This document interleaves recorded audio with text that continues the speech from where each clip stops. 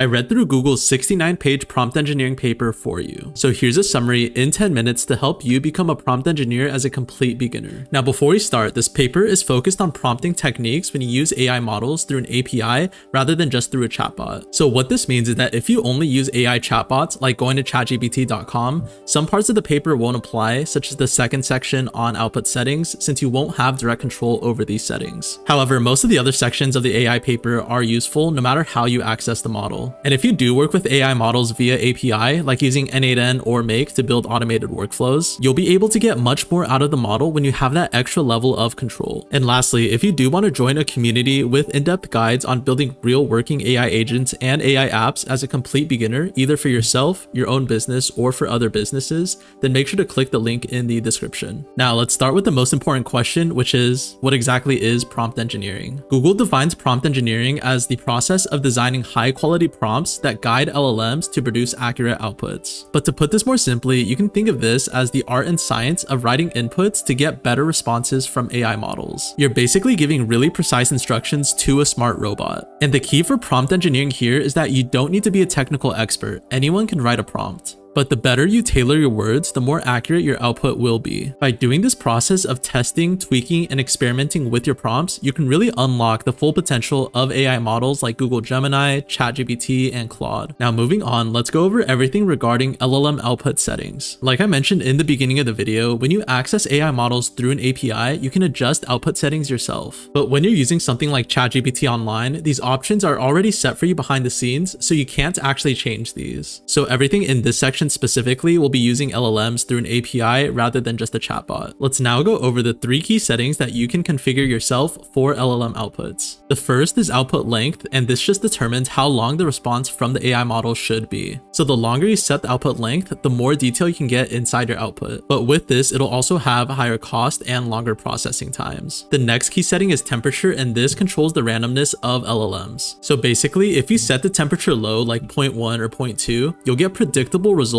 each time you run the same exact prompt. This is because AI chooses the most probable words, which creates consistent outputs. But if you do set it higher, you will get more creative answers since there is more randomness in the word selection. Now our last key setting is top P and top K sampling, which refines the outputs even more. These are just fancy names for ways we can limit which words the AI can choose from when generating an answer. So with this, you can fine-tune the AI to be as precise or as imaginative as you need. Now that we know how to control the AI's output, let's now cover the different prompting techniques. First, we have zero-shot prompting, and this is where we give a description of a task without any examples. It's kind of like asking what is the capital of France and expecting a direct answer. Here's an example of zero-shot prompting with everything we've learned.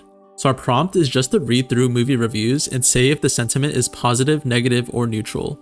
And we have a low temperature for more predictable outputs so that if we do run this prompt again, it will probably almost always say positive as the output. And because our output is very short, it either says positive, negative, or neutral, we only set the token limit to 5. Now these zero-shot prompts are great for simple outputs like the one I just showed. But when you do want more complex outputs that require examples, you would use either one-shot or few-shot prompting. With one-shot prompts, you provide a single example along with your instructions. This helps the AI see a sample before it answers. Now moving on, few-shot prompting is similar to one-shot prompting but with even more examples. With these examples, the AI can then understand the pattern that you're aiming for. Now an important note here when you're doing one-shot and few-shot prompting is that you need to use examples that are relevant. The examples should be high quality and well written, and if you have multiple examples, they should all be diverse. Even one small mistake when writing examples can confuse the model and result in an inaccurate output. Now moving on to our next section, when you're working with LLMs via API, you also have the ability to set more specific system, contextual, and role prompting. These are prompting techniques that still guide how LLMs generate text, but they focus on different aspects. System prompting sets the overall context and purpose of what the AI model should be doing. Think of this like setting the big picture goal from the start for the AI model to follow. These system prompts basically set the fundamental capabilities of the AI model and its overall purpose. Now moving on, contextual prompting is basically adding background information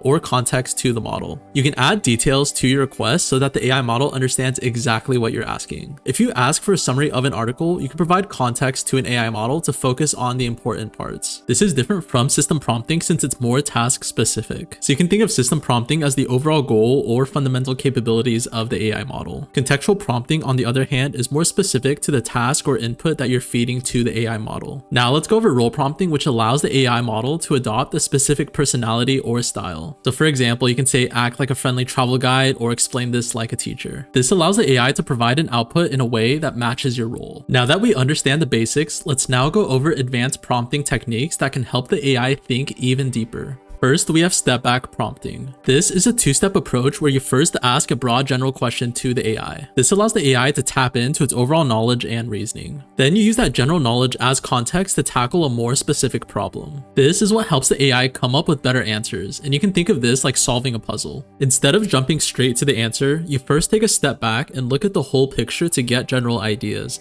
After this, you then focus on the details. Next, we have chain of thought prompting. This is where you explicitly tell the model to think out loud by explaining its reasoning step by step before coming to a final answer. It's basically like showing every step when you're solving a math problem. And by having the AI show its work, it's much easier to process the output and spot any errors. But just remember that this does result in more tokens, meaning higher cost and higher processing times. After this, we have self-consistency, and this basically takes chain of thought prompting one step further. So instead of prompting just once, you ask the AI model the same question multiple times, typically with a higher temperature to promote variety in the outputs. You then pick the answer that shows up most frequently. This can help you generate more consistent answers and also catch errors by comparing different attempts. Now following this, we have tree of thought, which you can think of as the final evolution of chain of thought prompting. So rather than following one straight line of thinking, the AI branches out and considers several possible answers at once and then chooses the strongest one. So basically the AI brainstorms answers at the same time and then picks the best one available. This is helpful for complex tasks where there are many different routes to a solution. Then we have reason and act prompting, also known as react.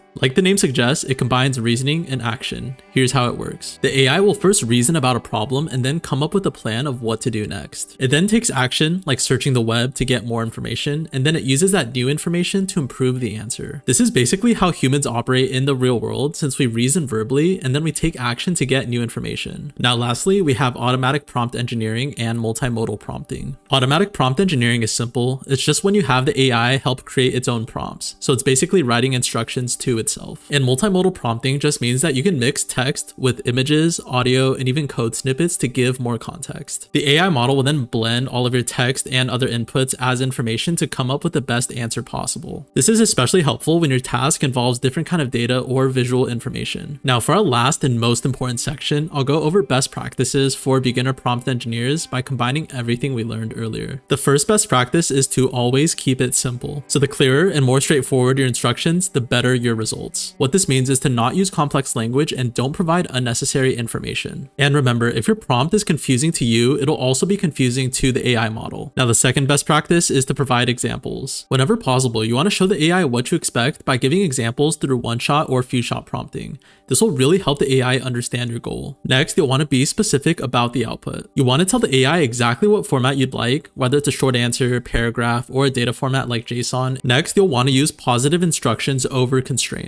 What this means is that you want to provide explicit instructions on format, style, and content, driving the AI to a desired output. But what you don't want to do is constrain the model and set limitations on its response. Current AI research shows that positive instructions are more effective than restricting the model through constraints, which makes sense since as humans, we prefer positive instructions rather than a list of what not to do. Next, you'll always want to control the max token length. To keep your output concise and cost-effective, set a max token limit to prevent overly long responses or off-topic responses. You can think of this like setting word counts on essays. Next, it's important to experiment and don't be afraid to try different variations. The way you phrase your prompt can affect the output, like whether you ask a question, say a statement, or just simply give a command to the AI model. And by even just changing one word or tweaking your temperature settings, your results can drastically change. You'll also want to adjust these prompts as AI models continually get updated with new features and capabilities. You should also experiment with different output formats. So if you needed data, using JSON or XML XML can reduce hallucinations significantly. And finally, it's important to learn and iterate. Prompt engineering is a process, and you'll typically need to test out a few different prompts before finding the perfect one. It's important to always document prompt variations, models, settings, and your own observations to see what works best for you to really refine your prompts in the future. There's no one perfect prompt, so keep experimenting, document your findings, and adjusting your techniques as you learn. Over time, you'll develop a feel for what works best with your specific tasks and models. By using all these tips, even a complete beginner can become a proficient prompt engineer